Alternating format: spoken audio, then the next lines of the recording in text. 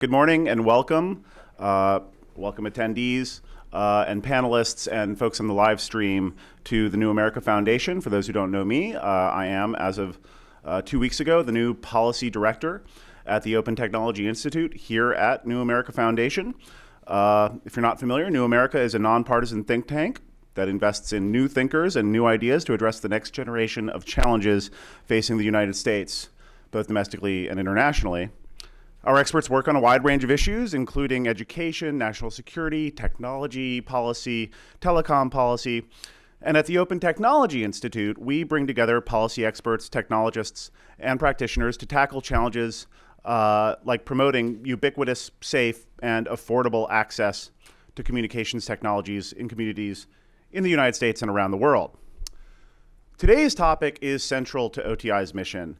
We are here today to talk about access to personal communications tools in some of the most repressive countries in the world, Iran, Sudan, Syria, Cuba, and North Korea, and how U.S. sanctions impact ordinary citizens' ability to talk to each other and to access unfiltered information. On one hand, today's event is the culmination of nearly a year's worth of work on the issue, much of which has taken place behind the scenes in private meetings with government officials, tech companies, and of course, human rights activists and civil society advocates. At the same time, though, we hope that this will be the beginning of a more public conversation about how U.S. policies can be strengthened to reflect and promote the values of internet freedom in sanctioned countries. Yesterday, we released a new report translating norms to the digital age, technology and the free flow of information under U.S. sanctions. And that paper looks at the growing trend of authorizations that make it legal for American companies to export their personal communications technologies and tools to countries that are subject to comprehensive U.S. sanctions. Today, we're going to talk about some of the observations we made in that report and the recommendations we've put together for creating better policies going forward. The discussion is going to focus mostly on Iran, which has the most mature technology carve-outs right now, and on Sudan, where nonviolent protesters are increasingly relying on digital tools to communicate and organize.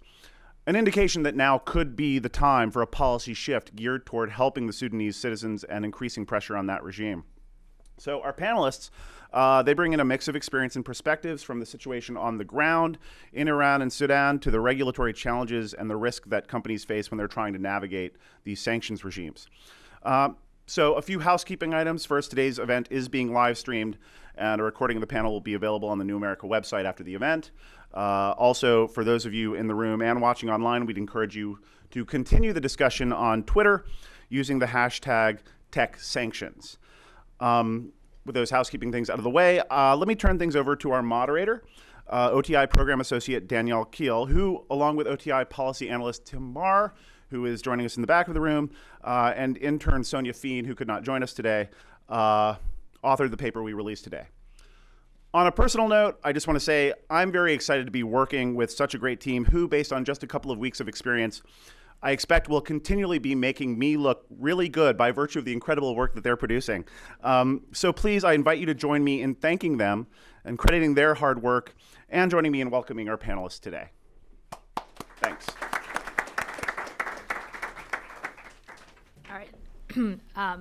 Thank you for that introduction, Kevin. And first, I want to echo the warm welcome to everybody here in the room, and as well as those who are watching us always on the live stream. We're really glad to have you here.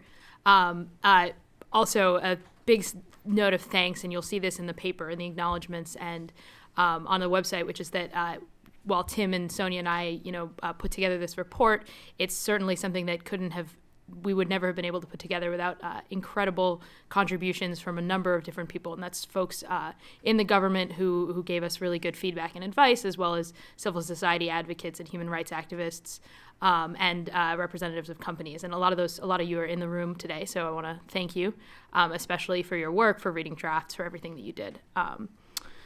So thank you. And with that, I'll do a brief introduction and then we'll get to it. As Kevin explained, the topic that we're talking about today is both a complicated one and I think a very important one. Broadly, the issue is about the ability of people in sanctioned countries, in repressive countries, and really all over the world to communicate and to access information. And increasingly, that requires the ability to access digital tools and personal communications technology. So over the past year here at OTI, we've been focusing on the impact of sanctions on people's access to these tools. A lot of that work, as Kevin alluded to, has been the necessary outreach to the government officials, to representatives of companies, and to, of course, civil society advocates to really try to get to understand the nuances.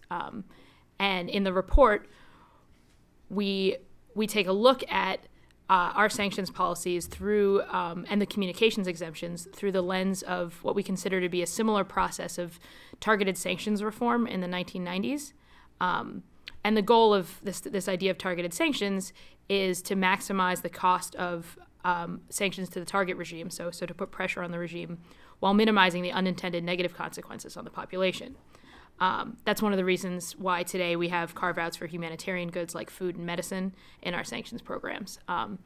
So looking at the evolution of the authorizations for communications tools over the past few years, we see a similar trend. What began with references to internet freedom and exemptions for informational materials has evolved into a much more mature system of authorizations for personal communications tools. This is particularly true when you look at Iran. That's why that's one of the focuses of what we're going to discuss today. At the same time, none of our sanctions programs are the same. And so in the report, we also examine the provisions that exist for Syria, for Sudan, for Cuba, and North Korea. What we found is a patchwork of complex provisions that are often unclear, and they make it difficult even for the companies that really want to make their products available, that are trying to do the right thing and to promote access and the free flow of information, to make their products available, to unblock them in these countries. So we laid out a series of recommendations that we've developed over the past few months, not only to the U.S. government, but also to private companies and, of course, civil society, for how to strengthen and institutionalize the previous efforts. At the center of the proposal is the extension of general licenses to the other sanctioned countries. And it's based on the precedent that was established in General License D for Iran, which was issued in May of 2013. There's really no reason why U.S. sanctions should be inadvertently doing the work of repressive governments, which is what they do now at times when they, when you see access to information and communications tools restricted because companies aren't sure if they can export their products. And we really think that there's a clear trend and a solid template for policy shift. The general licenses, though, of course, are just a first step.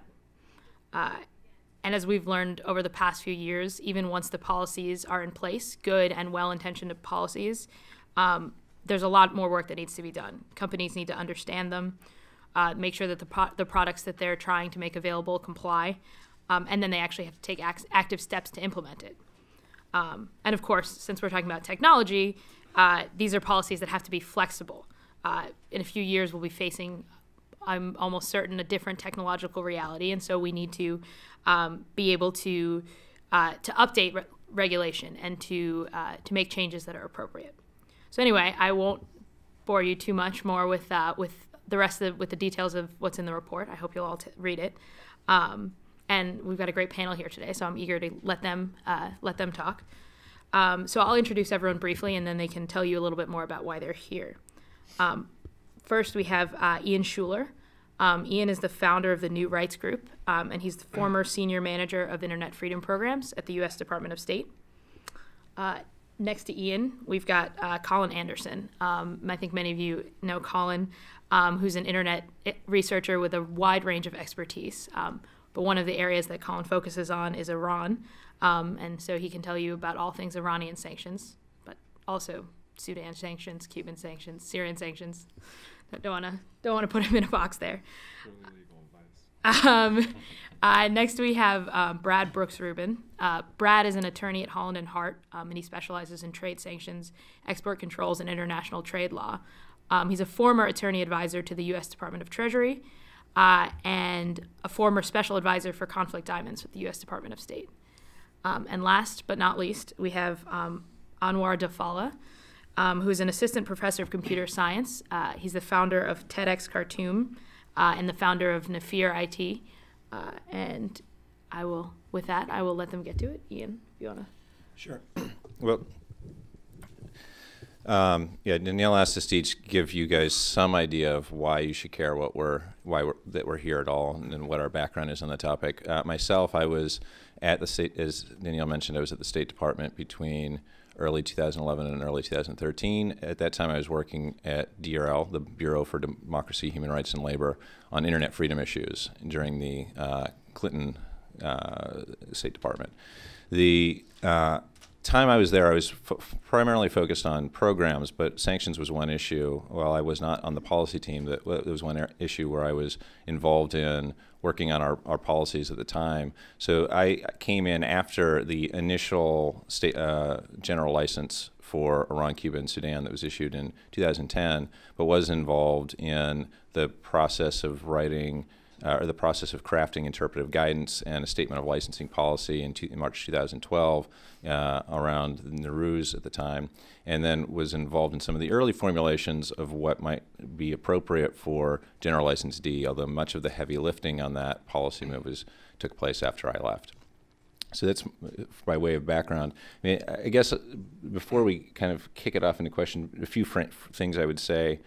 One, I guess, quick point as far as framing is that I do think that there is certainly an interest in getting sanctions policy right, and a recognition that it is something that constantly needs to be looked at and reformed. I think the barriers within government to getting the policy changed are not necessarily a lack of any sort of interest that's trying to keep it the way that it is, and not necessarily a disagreement with the notion that access to communications and information is incredibly important, something that we should be, for individuals in sanctioned countries, is important, and something that we should be supporting. There, again, in the time that I was there, there was a clear recognition of that as a policy issue that we wanted to pursue.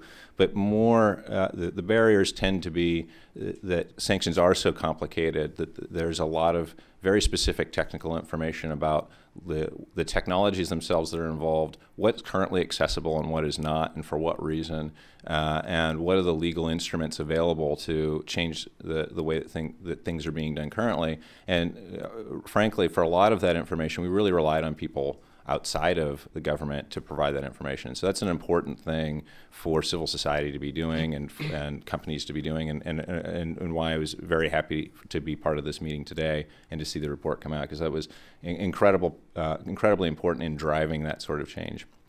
And then the other part is, and often there are many levers in government that need to be moved in order to move something that touches as many things as sanctions and export control policy are involved in. And so getting everybody aligned to make the changes that they need to make does sometimes require a push. When all of these people are putting out a lot of fires, it's easier to get the attention for those who are interested in making these changes, to get the momentum that they need, if there is a bit of an external push as well. And so I do think that you will find fertile ground for making these sorts of changes, but you may need to be the engine behind some of those movements. So I think what's necessary is perhaps an introduction to the role that sanctions play, and then to sort of walk from there to some of the legal responses that have happened and some of the ways in which we have a status in this field. Because I think what's easy to miss is that we have this romantic notion of the role that technology plays in countries that are undergoing either democratic transitions or internal political conflict, particularly given in the context of Iran.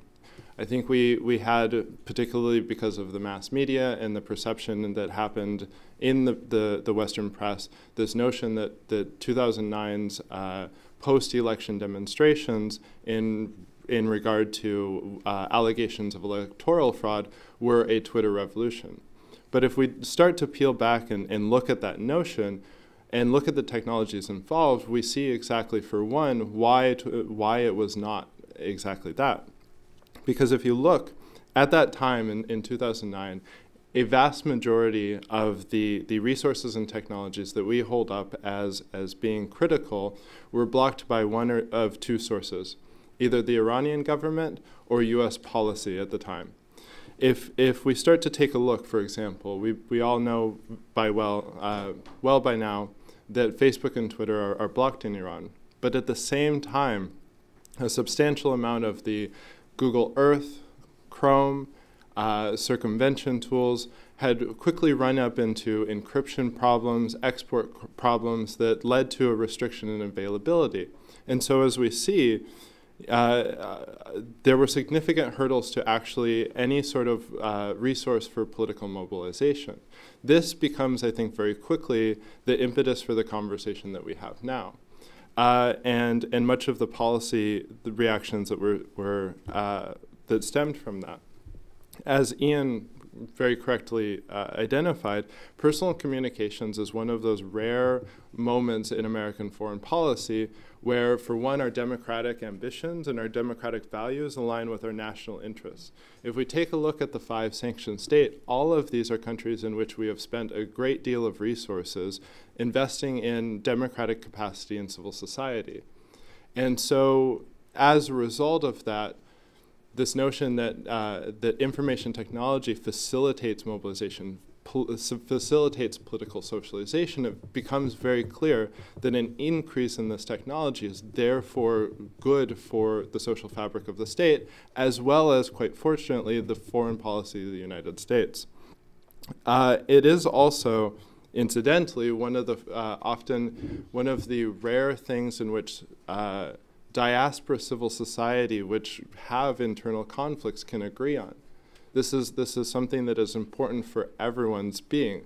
If you look, I'll maybe get around to. As a result, in 2010, after a substantial push by Iranian diaspora civil society, you had the codification of sort of a 2-track approach. United States sanctions policy would identify particular technologies that were deemed sensitive technologies. This comes out of the Comprehensive Iran Sanctions and Divestment Act. And then on the other side, you had this new classification called personal communications technologies, incidental online personal communications technologies. So what you had is this idea of restricting access to technologies that could be used by the state for repressive purposes. At the same time, you start to promote a legal policy that makes available at least a limited subset of technologies that could be used for communications and mobilization. Since then, you've had sort of a growth and expansion of both of these classifications. On the track of repressive technologies, you had the Gravity Executive Order, which allowed for not just sanctions inside of the country for human rights violations by technology, but also you had the ability for now extranational second-party sanctions of people outside of those particular countries that were providing these. You had the ability for the US government to disbar companies that were seen to facilitate the Iranian and Syrian states in providing these technologies. But at the same time, in all of these cases, you had the notion that personal communications technologies should be protected. Right after every statement of repressive technology, you always had this line that personal communications over the internet should be a protected export. And so as a result, you saw a very slow progression, specifically after 2010, only in Iran, of the interpretive guidances and licensing policies that would make these technologies more available. And so you had a 2012 interpretive guidance, a statement of licensing policy that would say that any license applications for personal communications would be deemed favorably, and then ultimately general license D. And I think I'll end it at that. Yeah, I think I'll end it at that. Thanks. Brad? Thanks, and thanks for inviting me today. I'm the guy who's not the expert on internet freedom or technology, exemplified by the fact that I needed to come here early today because I couldn't get my computer to work and finish up some work before the panel. So I don't bring the sort of internet freedom expertise or particularly Iran, but as Danielle mentioned, two parts of my background sort of bring me to this panel and sort of make me interested in the topic. First, I served for a little over 3 years as an attorney in the Office of the Chief Counsel for Foreign Assets Control, which is the group of lawyers that advise OFAC. And my portfolio at the time included Sudan, Liberia, and a range of other primarily sanctions programs related to various African countries and conflicts, but I also worked a little bit on terrorism in Burma and a few other programs, and so can bring to the discussion some of the considerations that the agency needs to keep in mind when I sat through a number of discussions in my time there where everybody around the table agrees on what the right outcome would be, but it's very difficult to actually make it happen. And when you are trying to work in areas where you that are ubiquitous in general, as Colin was just explaining, but you want to sort of pick and choose at some level how those technologies, how those services, how those transactions are going to be, who they're going to be used by, when it's okay and when it's not okay. It makes the lawyers for the agency very nervous. The OFAC is generally given a fairly high level of deference by courts, but it still operates under, it's still an administrative agency that operates under a standard where it can't take actions that are deemed to be arbitrary and capricious. It needs to take actions that are generally consistent or can be consistent across its different sanctions programs, even if the authorities differ, and is always looking for consistency. And that's why the paper provides an interesting discussion point, because in times there are sanctions where you want things to be handled differently. OFAC wants the flexibility to be able to do things that address a particular national emergency, at the same time balancing that against the counterweight of how to ensure that sanctions are being administered fairly and reasonably and consistently across all of the agency's activities. One other, of my experiences there that may come up as we talk about the private sector, I worked on the Liberia sanctions. And while I was there, the UN removed much of the sanctions that had applied to Liberia, particularly with respect to timber and diamonds. And the remaining sanctions program was a quite limited list of people. And the hope was that the removal of those sanctions would certainly spur levels of investment in Liberia. And as the sanctions were removed and time went on, that wasn't happening. And there was this question of what role should OFAC play in sort of telling people what the sanctions didn't cover, right? And telling people what was okay, and sort of helping to move investment into Liberia by saying, look, Liberia is no longer subject to, the kinds of sanctions that were in place before. And that prompts very, I think, important discussions about what OFAC's role is versus perhaps the State Department's role or other agencies' roles in not just administering sanctions, but then helping to deal with situations post-sanctions and helping to participate in whether it's reconstruction or investment or post-conflict investment, or in this case, you're talking about trying to get companies to do what OFAC is saying it's okay for them to do, but there's always a line there that is dangerous for OFAC to walk in terms of advocating for companies to take steps that it may say are okay, but it needs to preserve some level of neutrality about.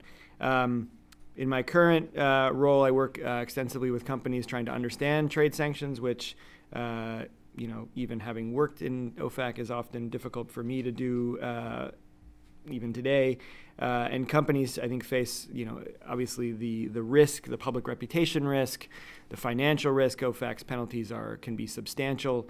The risks that companies face in trying to evaluate when it's okay to even get near to something that's covered by sanctions, let alone something that might actually fall within the scope of a general license, is a very often very high-level conversation at a company, and requires a substantial expense for a company in terms of its own compliance programs, ensuring that it has the right things in place, and has talked to the right outside experts. And the last thing I'll say is my job in between those two was to work at the State Department on conflict diamonds and conflict minerals. And in particular, the conflict minerals discussion in the wake of legislation passed in 2010 as part of the Dodd-Frank financial reform bill. There was a provision that requires all companies reporting on stock exchanges to report on certain levels on due diligence they're undertaking with certain minerals. It's a very complicated rule, a very expensive undertaking and complicated process. And the conversation now in that space is, how do we get companies to responsibly engage in Congo and Central Africa? We've set up this provision that requires them to understand what's in their supply chain, and we want them to take seriously not causing harm in Central Africa, but we don't want them to leave Central Africa. We want them to invest. And there's this very difficult balance between companies sort of walling themselves off from a difficult situation. That situation would be sourcing minerals from outside of Africa entirely, versus getting involved and getting engaged and perhaps taking on both reputational and perhaps even compliance risks. And I think the experience from that also, I think, weighs into this discussion of how companies evaluate when they should be involved in a difficult situation versus when they should pull back and leave it to someone else. I'll stop there. Anwar, you're up. Yeah. Good morning, everybody. My name is Anwar Dafalla. I'm a computer scientist and educator. I'm interested in, educating our kids in Sudan, having them trained and become ready for the knowledge economy for the 21st century. I graduated from Egypt, and in 2002, I was wondering why we don't have Microsoft in Sudan, until I realized that there is a U.S. sanctions. That's the first time for me to be aware of, the U.S. sanctions. And some colleagues of mine couldn't get, the Microsoft and Cisco certification because they were Sudanese. And I was wondering about, the notion of the sanctions, and if, the legislators and the regulators are aware of, the impact of these sanctions on ordinary people, on citizens of Sudan and the sanctions country.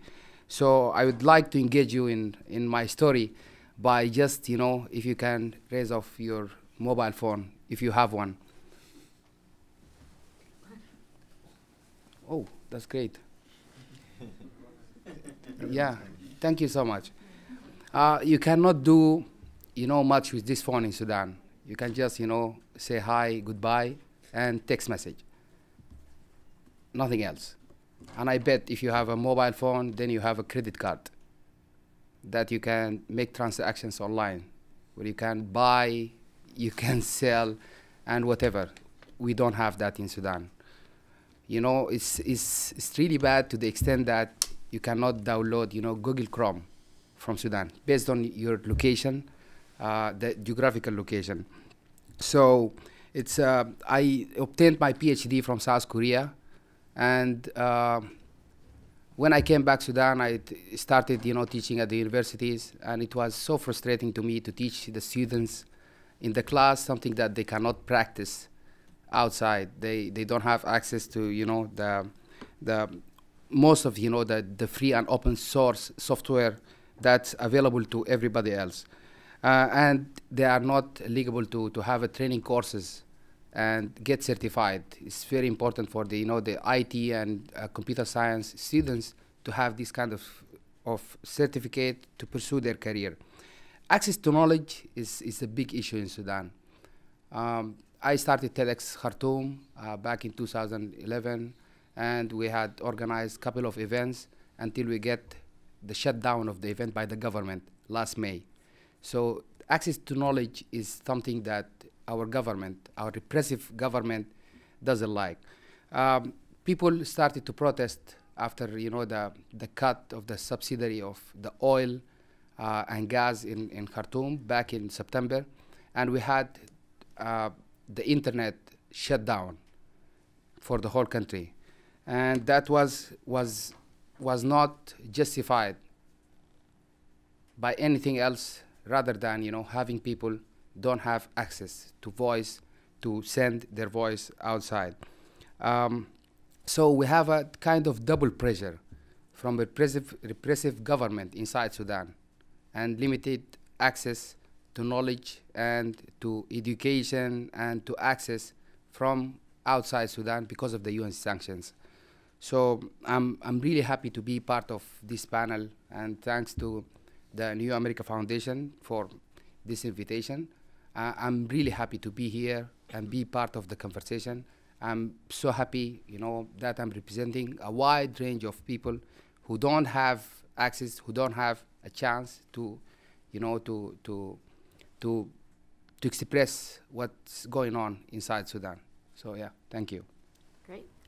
Thank you all for those very interesting introductions. I'd like to start by talking a little bit about Iran, and actually about some of the things that I think Brad in his introduction mentioned, this idea that you have a concept or something where everybody sitting around the table agrees about the outcome, that something should be made available, that these tools might be important, but the question is how you get there, and what's the strategy for a policy? How do you create a policy that works, and how do you actually implement it and then get companies to implement it?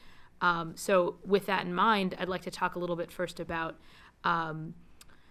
Iran. And so as we mentioned, in May, the government issued General License D, and that makes it legal for the first time since the sanctions have been in place for American companies to export not only software and services that are free and publicly available, but also hardware and products that you actually have to pay for. So this is everything from free antivirus software to cell phones and laptops.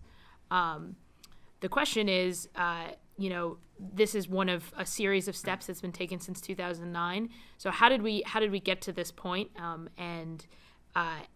What was the sort of gradual evolution? And I'm hoping that Colin can talk a little bit about sort of setting the stage and some of the context. He mentioned some of it in his introduction, and maybe if Ian can jump in as well. With some of the foreign policy perspective here, and kind of the question of promoting internet freedom and promoting these policies, what it actually looks like in practice, and how we went from the early the first authorization and the statements of licensing policy and guidance to General License D. Well, I think we covered some of the progression in the opening statements. So rather to focus on one specific thing, the reality is of most of these states is that control of information is fundamental to political repression. If you look at the statements and the requests made by a very large portion of the civil society groups, the substantial thing is we need, more than anything, access to these platforms. So let's start to take a piecemeal approach to looking at how states control these networks. And I think the most substantial and meaningful one that still applies today is you have end user, end host computer security. If you're in Iran, you, for one, cannot buy a legitimate copy of your operating system. So you are most likely buying something or using something that you bought for $1 called the King's Pack that has the Photoshop and Microsoft Windows and Microsoft Word, and it's the 2013 version. It might even be called the 2015 version when you bought it. But it is incredibly dubiously sourced. It will more often than not receive updates. And so structurally, from the beginning, your end host is compromisable. So based off of that, for one, like I said, you can't update your software because you've pirated your software. But let's say you maintain a legitimate version. Because you're in that country, when your update service goes to try to connect to the end vendor will block you. So all of a sudden, your Adobe Reader is a 3-year-old version that happened to be the version that was out when the CD that you bought was installed, and is now vulnerable to a significant number of very easy to obtain exploits. So based off of that, you have a vulnerable operating system with vulnerable software. What is the state going to do? What is a politically repressive state going to do? They are going to malware everyone in civil society because it has no cost. Malware towards one person is the same cost as malware towards everyone you have their email address. And so in every one of these states, you've had specific targeted and broad sweeping campaigns to violate the information security of people inside of the country and outside of the country. You have the cyber jihadists in Sudan. You have the Iranian cyber army. You have the Syrian electronic army. These are state-sponsored actors that are using the disconnect between technological security and the user as a way to start to round up political dissidents. And so if you look, the requests of the civil society in these countries is more often than not specific technologies that are advanced, not access to satellite internet, rarely that, but just the fundamental equality on the internet that everyone else appreciates. And so I think that if you just take that one thing, that one aspect, that's what's generalizable. And those are specific and direct causal relationships. On top of that, you have a significant number of ancillary second-party dependencies. The internet is not one vendor, one person. Everyone is dependent on structural platforms, structural mechanisms. And so, for example, GoDaddy and Google App Engine are amongst the most popularly used web services companies. They block access to everyone originating from a sanctioned state. Most of their customers don't know this, and so you have things like high-profile, academic, critical sources of information about what's going on in these countries that are blocked not because of the governments that oppose them, but actually because of their companies, the companies they hosted with. Just a random choice. But they don't know this. And this is, the importance of this cannot be understated, because you have things like the Khan Academy, which is blocked. Significant educational platforms that are not only important to access to knowledge, but in some cases in which states significantly repress access to educational systems based off of religious, sexual, or ethnic minority status. It is the only access to knowledge. These are the tools in which civil society, democratization, religious groups need vitally. And it's a lot less sophisticated from satellite. The problem for a lot of these groups is the difference between OFAC and state and commerce is an abstraction. All they see is that the United States, they don't even understand the difference between a company, a corporate decision, which is often more conservative than the letter of the law. They don't understand the difference between that corporate decision and the decision of the United States. And so not only is this a strategic problem in our significantly expansive and progressive internet freedom funding efforts, but it's also a public diplomacy problem. There you go. So Yeah, no, and I think, look, I mean, and getting back to, so this is not a mystery. I mean, I think that Colin can speak to this with a level of knowledge and familiarity that few people have anywhere, even within among the people who are trying to solve these problems. But I mean, I think, Danielle, getting to your question of the question is, why did we get what we got? Why didn't we get more? Why Iran first? And what can we do to take advantage of what has already happened to sort of wedge the door open a little bit further? And on that, I mean, I think Colin's, going back to your first comments, I think, and Brad said this as well, there is a general agreement that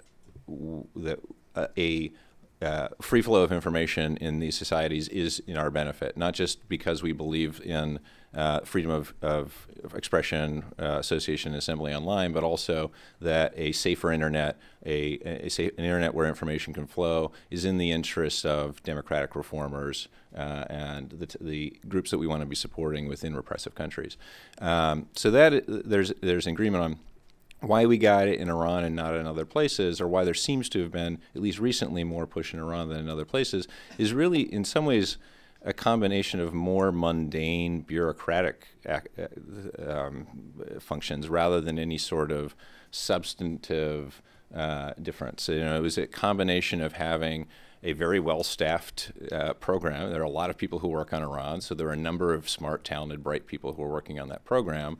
A real push to change the status quo and a desire to see the status quo being changed, and that push being really kind of crystallized around events like president making a speech on Nowruz or elections coming up, and a desire to see what can we do, and that sort of bureaucratic tree shaking in advance of those events to see what can be done, and a situation that is kind of intractable, that it's hard. There's a lot of resources trying to make things better, but not a lot of options available to those bureaucrats who are the people who are working within government to do that. And so this sort of rises to the top in a way that it might not in another country where, in Syria, for instance, where there are a lot of other things that the limited number of people who are working in that country are focusing their attention on, or other countries where there might not be the same level of staff resources to really think about it. And so when you go through the process, so is one side of it, and then in going through the process of trying to wrangle all of the parts of government that need to be involved in changing sanctions and export control policy, there are a lot of moving parts for one country. There certainly was an interest in seeing some of the policies that we were crafting be more general and applied to more places than Iran, but there was also the strategic interest in getting it through quickly, and involving a lot of other countries in the discussion explicitly would have slowed down the process on a number of these things. And we thought I think there were decisions that were made that this is important for this moment in this country. Let's get that out now, and then we can follow up later on that is a foothold around which we can broaden at a later point. And so I think absolutely. The problems are real and need to be addressed, and it is. I think there is a recognition of that. And it's a matter of how do we take advantage of working the levers in the right way to make it happen. But for 1 second, just Brad. I mean, just a couple quick, I guess, thoughts from the sort of looking at this as almost as a spectator in terms of why we got where we got. I mean, I think. Just a couple of things to keep in mind. I mean, technology is probably, the hardest thing for an agency to regulate because of the way it moves and because of its quick evolution. OFAC, especially at the licensing and policy level, I mean, they're generalists, right? They're people who are dealing with. If you're an Iran licensing officer, you're handling this, and you're handling food, and you're handling, people. Dealing with their personal transactions, a whole range of things on a daily basis. Other export control agencies have, some of them anyway, have sort of technical experts on particular, kinds of munitions or kinds of products. If OFAC has any industry expertise, it's the financial sector, because banks are really at the forefront of implementing OFAC sanctions. So if there is any real industry expertise, it's financial. It's not. I mean, I didn't even understand half of what Colin said, and in terms of how the internet effects work. For an agency to do that and then regulate it is very challenging. And I think when you look at what OFAC did over those course of years, it's exactly about ensuring that they're not going too far too soon, that they understand what they're doing, and sort of taking let everything that's free go out first, see how that works, take a licensing policy, encourage. It's not that exports, encouraging people to come in for licensing and allowing it on a specific basis and then rolling it out on a general basis. That's a sort of careful, bureaucratic, and maybe frustrating from the outside, but from the inside, an approach that ensures that they can understand what it is they're doing in the first place, and then as they're doing it, make sure that it's handled properly. I mean, OFAC, it evolves slowly. The definition for information and informational material still includes microfiche and microfilm, and with no offense to librarians, there aren't a lot of people that are looking at that, and I think it's hard for information to be really wrestled with in a way that can be done properly. And I think Ian's point in terms of the bureaucratic muscle directed at Iran is certainly undeniable. I mean, when I was working on Sudan in 2006-07, the height of the Darfur activism era and the rollout of Plan B by the Bush administration, I mean, we often sort of said to ourselves, it's difficult to get attention against Iran and against terrorism and against other really important sanctions programs. And if anything, over the last several years, the focus on Iran has only increased. So I think it is, it's not surprising at all that Iran would be the first place that this would roll out in. And I think in terms of people understanding internally what Anwar referenced in terms of the situation in Sudan, it's difficult to get the right level of attention and the right level of understanding to figure out how these policies can translate across. So, great. So I think one of the one of the keys that both Brad and Ian have brought up is the challenge of the technical definitions and the actual language itself.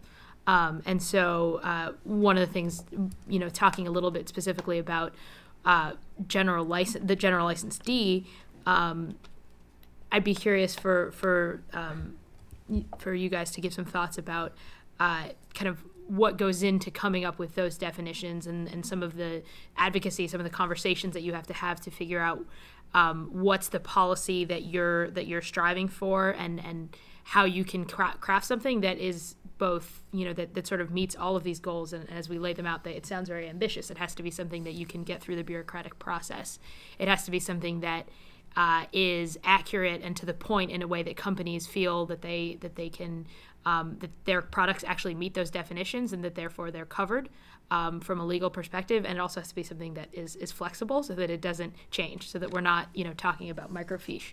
And obviously if a technology is obsolete, that maybe is one thing, or again, no offense to librarians, but also if as things change. So I would love to hear a little bit more about the particular question of actually crafting that language, so that first general license, but actually more specifically general license D. Yeah, I guess one thing, being embedded in the belly of the beast of the bureaucratic process gave me both an incredible amount of frustration with the bureaucratic process and also a level of appreciation that I would never have had otherwise. If I had been given the power to just write the policy and I could write it on my own, I'm sure it would have been awful, right? I think that there is a bureaucratic process for a reason, that there are a lot of different interests that are involved and people who have very specific pieces of information about what are some of the unintended consequences of some of the things that I might be interested in pursuing within, or might be central to what the policy goals are that I'm defending. How is this going to affect other interests and other people who are involved in this as well? And part of that bureaucratic process is getting to, well, what is the right definition? There might be things that are really important from a human rights and democracy standpoint, but have really bad unintended consequences from actually supporting people that we wouldn't want to be supporting, or from a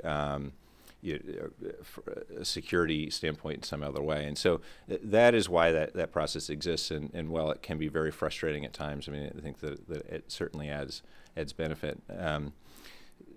One of the things, part of this that I want to unpack, this is something that Brad made a reference to, is that it's even when everybody agrees that there are technologies that are not available today, are not explicitly permissible today, that we want to permit, there are a number of vehicles that are available to do that, and choosing the right vehicle really matters. And so, and I only got an opportunity to skim the paper, but I know that the paper talks a bit about exemptions versus licensing in general terms. I don't know if it also gets into the question of, do you issue a general license, or do you issue a statement of favorable licensing policy, which is another decision. There might be tools that you want to be available in a country, but you also there are a number of reasons why you might still want to have some sort of licensing process. For instance, you just want to know what is going in. It would be useful information to know if a lot of really bad, insecure technology was going into Iran, or it would be useful information to know who within the country has the ability. We want cell phone networks to exist and to be maintained, but it would be really useful to know who has the ability to set up and maintain a cell phone network within the country and who does not. And so there are these decisions that need to be made about the consequences of requiring a more burdensome process of companies versus the consequences of versus the benefits of of having a different set of having more information, or different other reasons why you might have a different set of tactics apart from. So that's sort of the first set of questions, and then what falls under it is a constantly moving list as well, where different people with different sets of technical knowledge or industry knowledge or knowledge about how these tools are being used or how they could potentially be used are all part of that discussion of, well, how do we, and people who have an expertise in being able to define it in a way that companies, lawyers, or the specialized lawyers that they bring in to talk to their lawyers can figure out whether this applies to the tools that they're developing already. So, I mean, I don't know if that gets at what you were looking for. I mean, the answer you were looking for, but it certainly does to an extent. I'd love to give Brad a moment, and then I will get back to Colin, I think, if he's interested. But Brad, a moment to talk a little bit about that difference between the authorization and the exemption, and then and some of the kind of the actual nuances of the licensing that impact the policies that we see. Sure.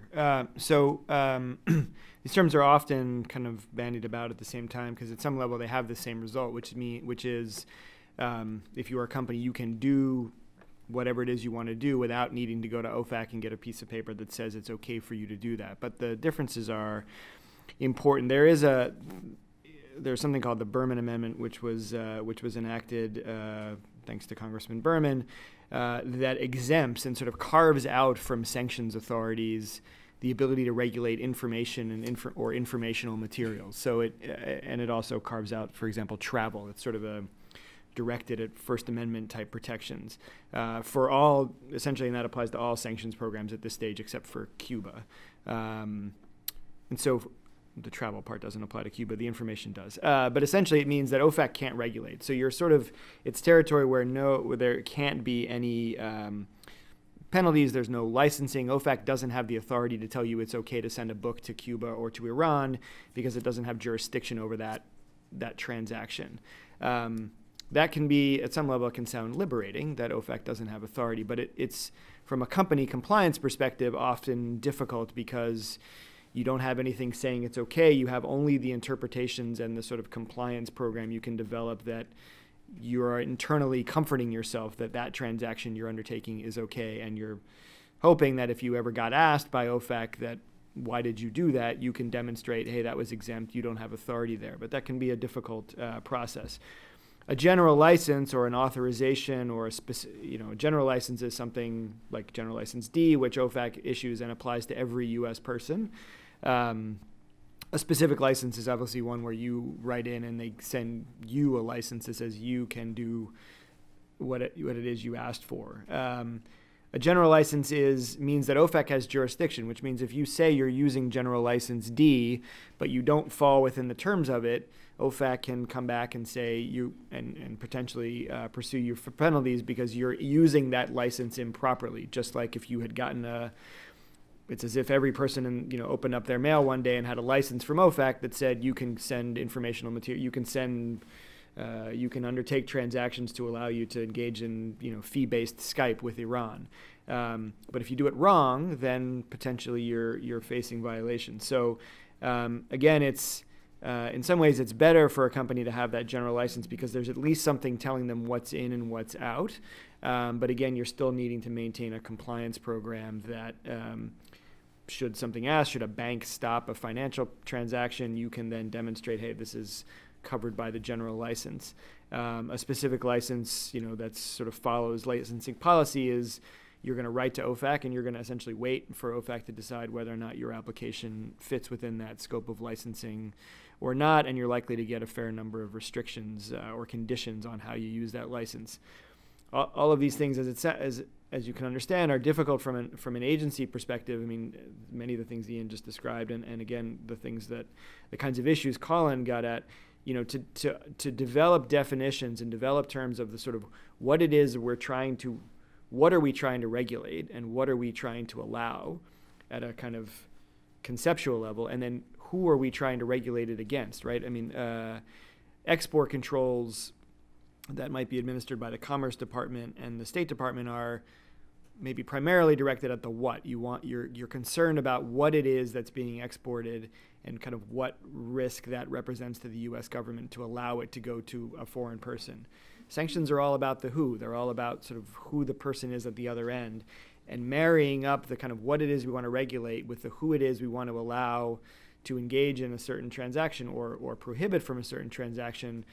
That's a narrow strip on a Venn diagram, and it can be a difficult one to craft in any way that that has that, as you mentioned, Danielle, you want that to be flexible. If it's going to take a year to figure it out, you want it to have shelf life of more than a week before either the what or the who change. I mean, if you think of a situation like Syria, and I'm not a Syria expert, but just understanding what I read in the news, if you had tried to craft a sort of who it is we're trying to allow to engage in certain activities in, say, 2011, in terms of the opposition and the effort to overthrow to protest the Assad regime, that's probably a very different who than exists in 2013. And figuring out how to maintain that in a way that, again, ensures that OFAC is carrying out its activities consistently and reasonably and in a way that isn't arbitrary is a tough balance to get to.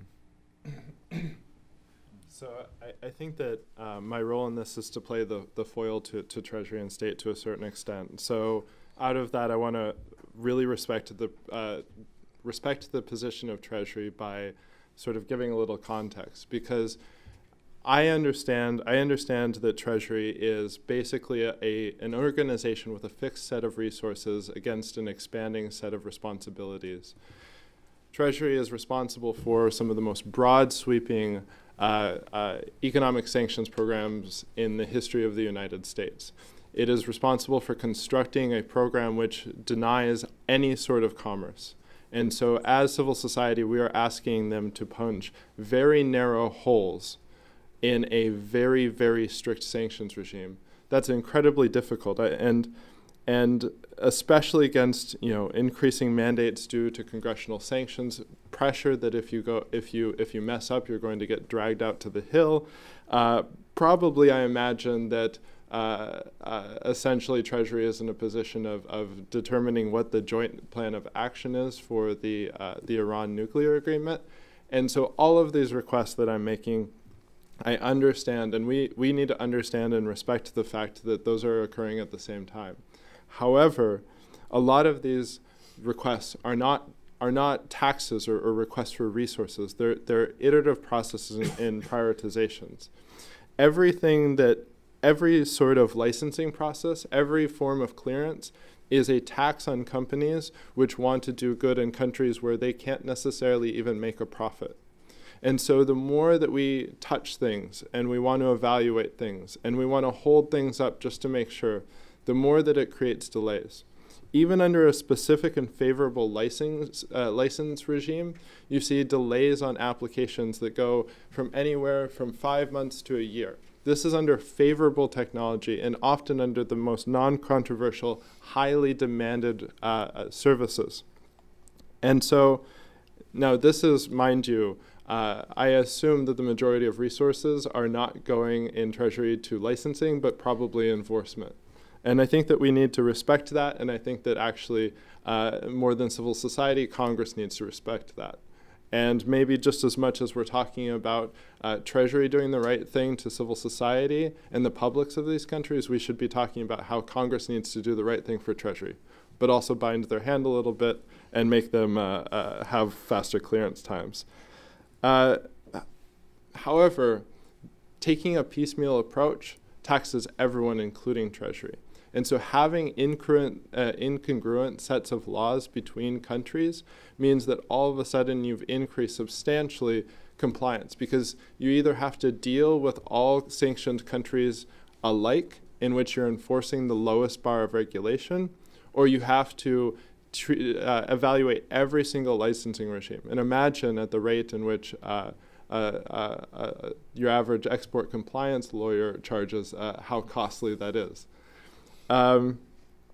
Lastly, what I want to say is that in part, this is solved by having an iterative process that has more public attention, because as civil society, what we get is essentially a licensing policy or a general license that drops out of nowhere. And as best as we can do is we can throw as much information as possible in order to hopefully have some of it get in. If there is a need for technical expertise, if there's a need for understanding the situational environment, this is exactly why civil society exists. But instead, you've had an opaque process for the most part in which there hasn't been external deliberation, there hasn't been external input. And so if these resources exist in the world, we just have to have a more transparent, deliberative process in order to get to that place. Civil society, Iranian civil society, is just as concerned as about the wrong technology getting into Iran as they are the right technology. We're all on the same page in this regard. And towards that, we have to have a discussion about it. Yeah, I guess I was going to push back a little bit on the process being entirely opaque. I mean, I do think that it maybe has been selective, and certainly I know that on the state side of state, that there was a lot of consultation individually with groups that might have information about what kind of technologies were being denied and what would be important when the statement of licensing policy and interpretive guidance were rolled out. There was a big meeting. There were a number of open meetings with members of civil society and companies. There were closed meetings and individual meetings. There are probably 5 or 6 members of the State Department who are in this audience right now and are participating in these sorts of meetings. So I think in some ways, my view was that at the time that with very rare exceptions, with a few exceptional people, there were very few people within civil society that were really prepared to talk about this in a way with this sort of depth that was necessary to really be helpful at the time. So while it wasn't an open process, I mean, honestly, there was even there were documents that had a comment period that was involved as well, and there was some feedback to that as well. But so I think, could it have been more open?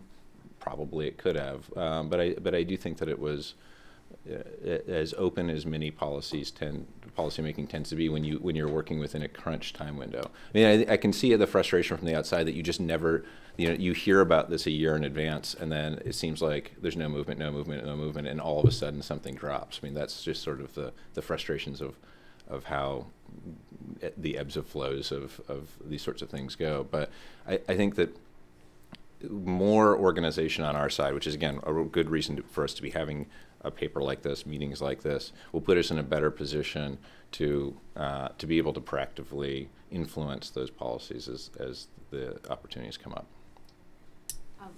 Thank you, guys. I want to sort of segue a little bit and continue this conversation, but talk a little bit specifically also not just about what has happened for Iran, but about Sudan. And, we've been talking about this from a foreign policy perspective. And one of the things that Ian mentioned and that we observed is that, sometimes one factor that can influence policy change is also what's happening on the ground. And so I'd like, and Anwar talked a little bit about this in his opening remarks about what's going on in Sudan right now and the impact of sanctions. I'd like if you could unpack that a little bit more in terms of talking about the nonviolent protest movement, the role of, these kinds of tools and sort of the negative impact of sanctions. And we can talk then a little bit about what a good policy solution for Sudan might look like, what some of the challenges are, and how that might work. So if you could sort of start us off. Yeah, I guess that the available communication tools for the Sudanese activists online are little bit a few, and when you keep exploring the available tools for the digital activists, you will find that the government, cyber jihadist, and the security agency has already, intervened for, their communication, the secure communication channels for the activists. and we had, you know, a couple of activists were detained and tortured and forced to open their Facebook account, their social media account. So the tools are no more secure by any means. And that's a troublesome for you know, the whole Sudanese protesters or the Sudanese oppositions against the government. I think, you know, the lack of training, the proper training also for the Sudanese youth inside the universities, inside the public arena, is also another factor to be added to the fact that, you know, that communication inside Sudan is not secured for people losing their life because of their digital activism.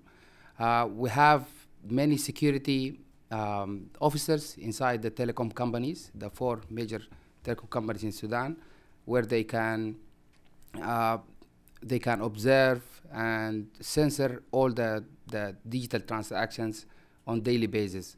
So in a nutshell, I guess our role as a digital activist for, you know, people who are pro democracy and against, you know, the terror acts of the government, we are in a weak position right now in Sudan, and that has been happening for the past 14 years, since 1979.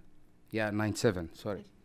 Yeah, and I guess if we could have like general license D, like, you know, at what the Iranian get, that will make stuff much better than what's going on. During the last protest in Khartoum, the internet shut down for the whole country, and then we have a slow internet, and then we have a catch for many digital activists. Up to now, people are, you know, subject to you know, trials, going to court every day, and then we have a media blackout. We have the, you know, shutdown of many newspapers, independent newspapers in Sudan. So I guess that the impact of the sanctions is huge in this aspect, because young people are using the social media to communicate and to mobilize each other.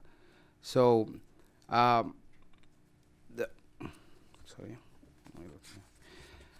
one of the unintended consequences of the sanctions is that the software piracy now became a culture in Sudan.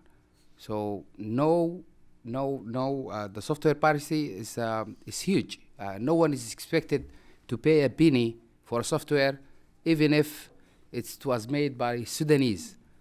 So I guess that as the time goes, we'll have a, you know, entire new generation of young Sudanese who are not expected to be connected, integrated to the world, to the knowledge economy as it was supposed to be. Also, we have a very high rise of, you know, viruses circulating inside the networks of Sudan. I was looking at a report by the F-Secure Lab in Finland, and I see Sudan is one of the most active areas in viruses. We are not source of viruses, but we are, you know, a big channel, a very active area of viruses. So I hope we'll get the general license D, and we collaborate with the, you know, the people here in explaining and collaborating in putting maybe appropriate targeted sanctions against the government, not against the people in Sudan. Thank you. Great. Yeah. I think we don't have a ton of time left, but so I think to the point, directly the question that you guys might be able to shed a little light on is what does that take? How possible? How likely is it that we can, or what would have to happen in order to see a policy change for Sudan, even, you know, if it's relying on the template of General License D and kind of moving that through government?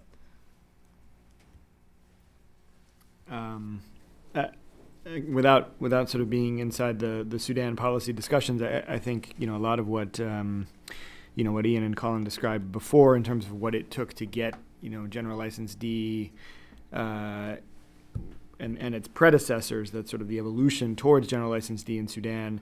I think first there has to be agreement that this is the right approach, that this is needed for the people of Sudan, for those who are protesting the Bashir regime, and sort of balancing how it, what the appearances are and what else is happening in terms of the overall negotiations that are going on. Again, the complexity of Sudan and the issues related to Sudan in terms of both its relationship with the South and the border areas between North and South, as well as Darfur and the East, and there are so many complexities to the Sudanese issue. It's sort of I think it would just take a fair amount of explaining about how moving a general license or a statement of licensing policy through would still send the right signals to the Sudanese government, would send the right signals to the Sudanese people, and then again balancing opening up these technologies to the Sudanese people without at the same time further empowering the Sudanese government can be a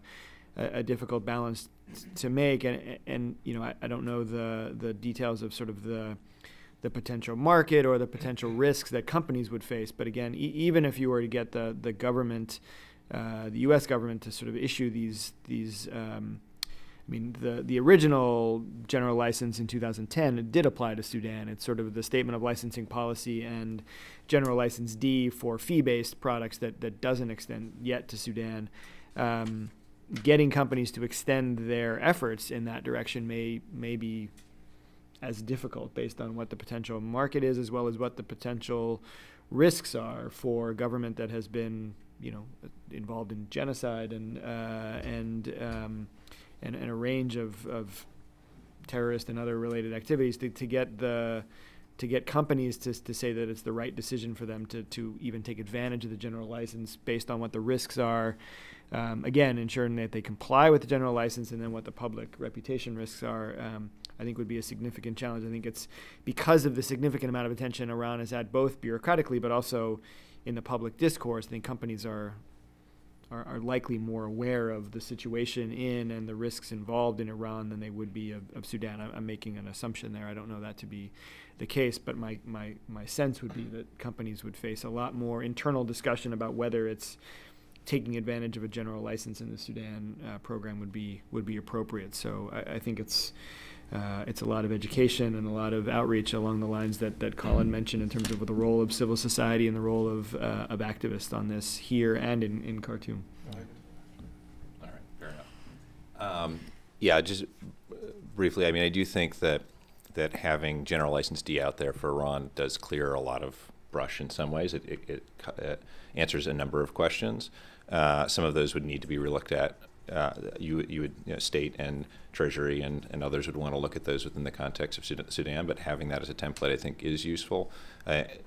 Two suggestions. One would be, certainly, as Brad mentioned, Treasury and OFAC feel a lot of pressure to be consistent, and so appealing on the grounds of consistency, that the principled arguments that were made around making these technologies available in Iran also apply in Sudan, and answering some of those questions about what this looks like on the ground, what is available, what isn't, but appealing to that desire to be consistent, I think, will be important as you try to lateral these General License D into other countries.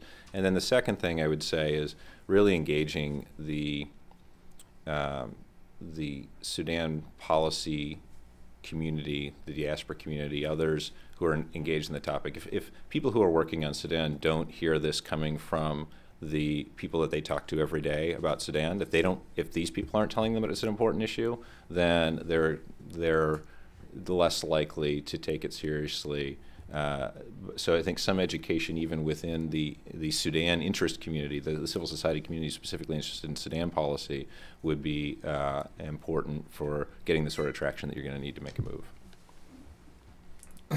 So I'll give a simple philosophy and a simple rule, and then respect that the world is a little more nuanced than that.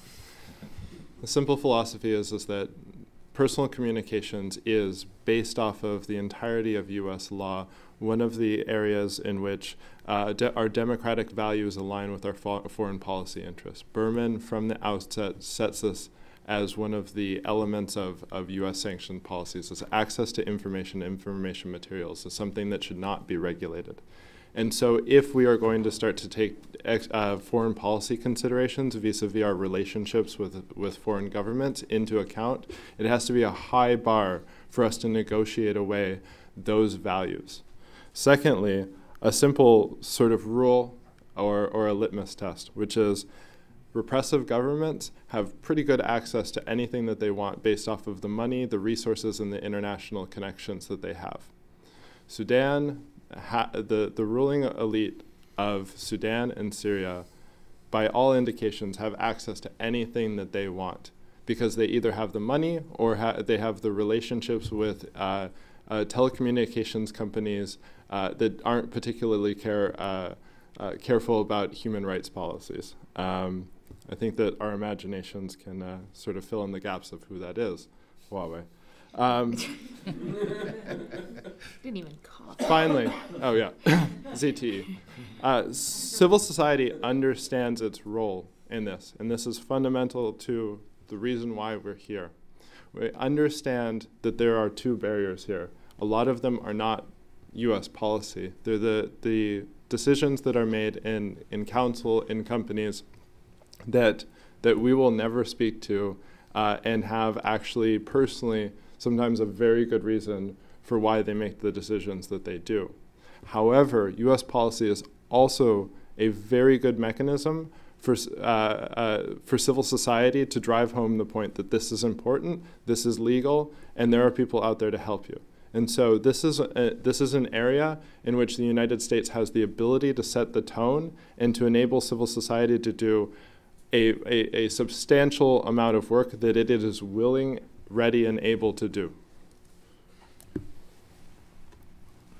Great. So we've got a few minutes left, and I want to give the audience, if anyone has any questions, a chance to ask them. So if anyone has anything else they want to add, if not, we can open it up. Does that work for you all? I think I saw a hand in the back there.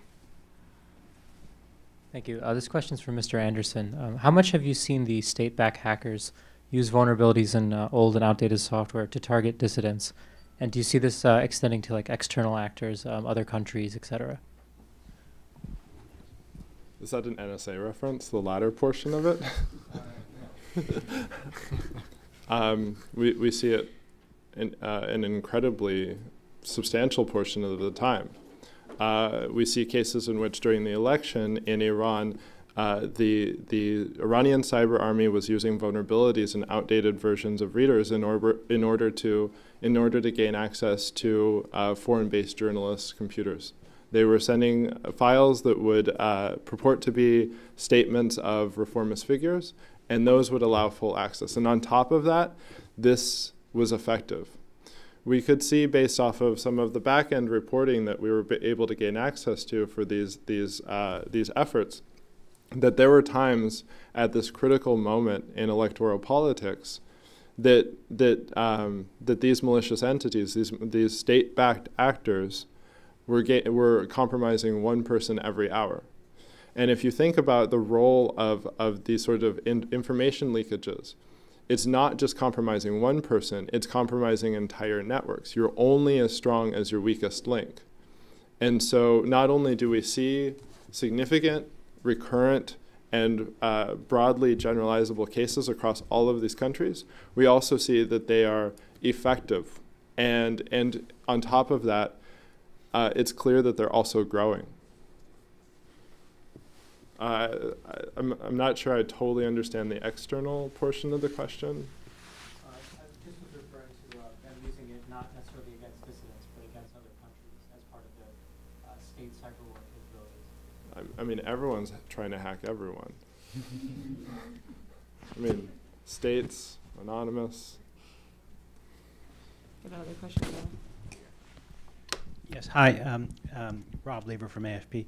You touched on this a little bit at the end about repressive governments having access to whatever they want, but one of the things we heard in recent years when we talk about technology and sanctions is that we're trying to stop repressive governments from gaining access to certain sophisticated technology, and even though you seem to be saying you're in agreement on a lot of things, I sense maybe there's a little bit of disagreement here. And are you trying to say that you want to just forget about sanctions altogether in this sector, or are you going to try to fine-tune them in a way that seems pretty daunting given the technical savvy of the regulators?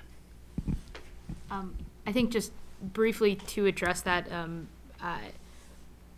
it's the idea here is not like a removal of technology sanctions in general, but a targeted approach. And so Colin mentioned this at the beginning in his remarks when he talked about this sort of parallel track approach towards Iran sanctions, which was focusing on availability for personal communications tools, for the things that enable ordinary individuals in the population to communicate and access information, but also actually a focus on clearly defining the sensitive technologies, the censorship and surveillance equipment, malware, those things that when they get in the hands of repressive governments are even more dangerous, and actually identifying how to enforce rules against those and clear penalties. And so in the parallel side of the carve-outs for personal communications tools in our sanctions policy has been like the gravity executive order, which applies to Iran and Syria, which talks about the technologies you can use to perpetuate human rights abuses, and not allowing American-made technology to end up to be that technology. So for like the Blue Coats, the California-based company that provides surveillance equipment, not having that end up in the hands of sanctioned governments. That doesn't mean that they may not be getting that technology elsewhere if they're not getting it from American companies, and that's I think a whole other issue. But it's not. It's the idea, or at least from our perspective, is that you have to see both sides of the issue. And so while you're talking about carve-outs on the one hand, we're not talking about a general removal of these sanctions. It's terminology. I mean, one of the predecessors to this project was actually that under two of the sanctions bills, there were mandates for the regulation of what was deemed sensitive technologies in a human rights context. The same set of groups that are promoting exactly this issue of access to information also participated in a substantial response to a request for comment on defining what sensitive technologies are. This is something in which both sides are being dealt with. What we're defining in terms of exemptions to sanctions are personal communications devices. They're cell phones, they're laptops. They're not higher-end technology that are capable of substantially increasing the repressive capacity of the state.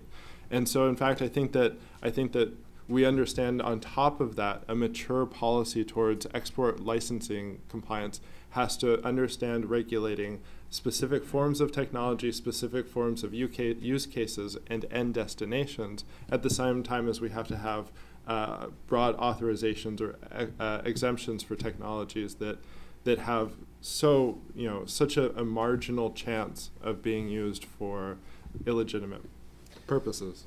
Yeah, I mean, I hate to have my final comment be it's complicated comment, but I mean, it is complicated. And there are a set of technologies that, as Colin says, that are easily defined as, antivirus software being available is better for our interests than, even if the bad guys have it, it's better that antivirus software be widely available than not. So there's a set of technologies that are sort of undeniably should be permissible, and there's a set of technologies that are pretty undeniably should not be permissible, surreptitious malware infection software,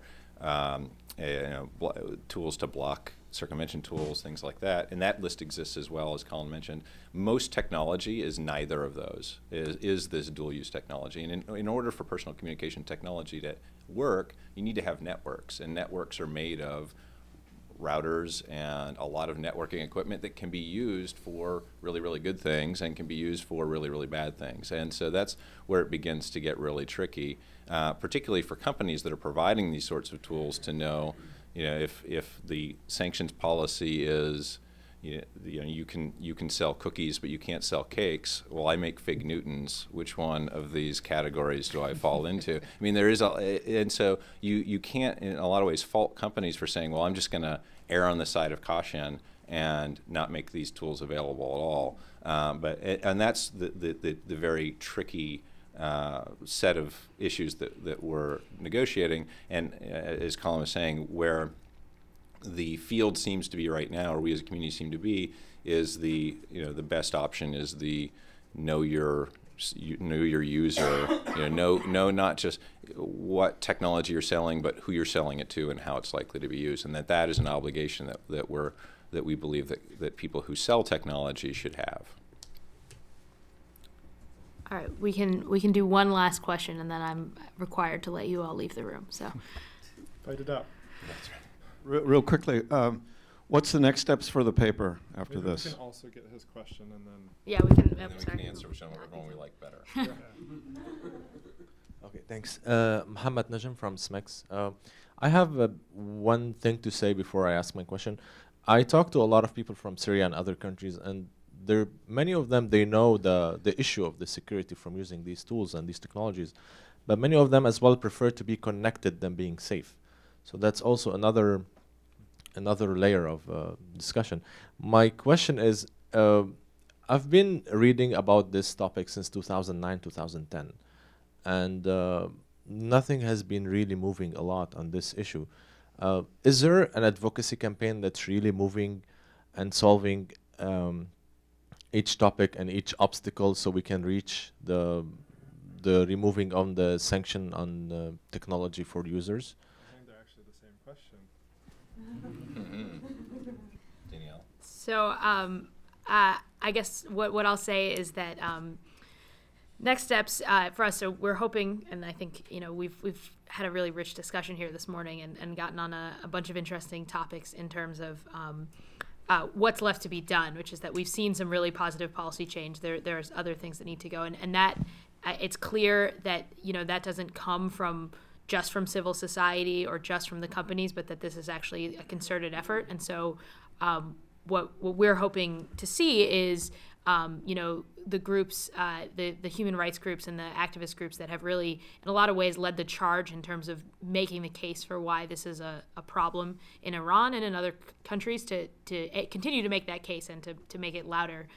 So that it becomes more of an issue that has to be dealt with. And that goes along with the educational aspect and working with folks in government and other people to really understand the issue and what the policy solution looks like. That's a hard thing where we would like to facilitate and help where we can. This is from the Open Technology Institute, but also really work with all these other incredible groups that are doing this and that are trying to figure out how to really push the policy forward, and so that in a couple of years when we're having this conversation, it's actually a different conversation because we've moved on from this. Did you? Yeah, my name is Timur. I'm the co-author of the report. In many ways, this event is also a call for action. So if anyone in the audience and also listening to this event is interested in helping to implement some of the recommendations that are outlined in the report, please come see any of the panelists. And we have some ideas, but are very open to other ideas as well. So in many ways, this event is also a call for action and hoping to getting other people interested in this topic to make this happen. And I will add, it's an iterative process in terms of understanding it, in terms of pushing the policy solution. So we're looking forward to that. With that in mind, we are over time. So I'd like to thank all of you in the audience once again for coming, and of course to our panelists, Ian, Colin, Brad, and Anwar, for taking the time to join us and for sharing their different experiences.